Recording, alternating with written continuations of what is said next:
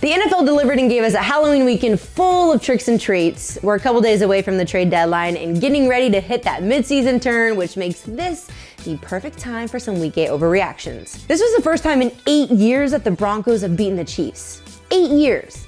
Blame it on Patrick Mahomes playing with the flu or on Taylor Swift not being there, but whatever it was, we have to give credit where credit is due. Not only did Russ play an amazing game, but Denver's D dominated, intercepting Mahomes twice and holding them to 0-3 in the red zone. Despite the shocking upset, we can't deny the fact that the Chiefs are still nothing less than the Super Bowl contenders. Now, if they lose next week to Miami, then maybe we can talk. NFL fans, it's time we learn the name Will Levis. The 33rd overall pick out of Kentucky made his debut on Sunday and put on one of the most impressive rookie performances I've ever seen. Levis racked up 238 yards and 4 freaking touchdowns.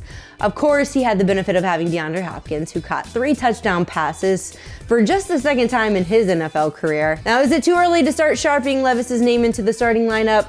I mean, with the trade deadline less than 72 hours away, I'm sure the Titans' phones will be buzzing from teams interested in acquiring Ryan Tannehill, who I may add only has 2 touchdowns in 4 games this season for Tennessee. If I were that Titans front office, I would be keeping my ears open since it looks like you may have a franchise quarterback on your hands. This game just had a lot of negatives come out of it. The Packers haven't been able to put a game together over the last month, losing 4 straight.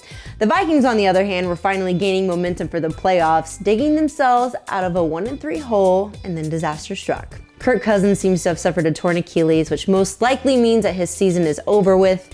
Even with a schedule that has the Falcons, Saints, Broncos, Bears, and the Raiders up next, it's tough to believe that Minnesota can do much with rookie and BYU alum Jaren Hall at the helm. Remember when I suggested that the Titans consider sticking with Will Levis at quarterback?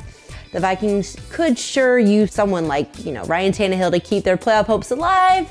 Just saying. The 49ers were considered the best defense in football up until a couple of weeks ago. They've now lost 3 straight games and let Joe Burrow put on an absolute show.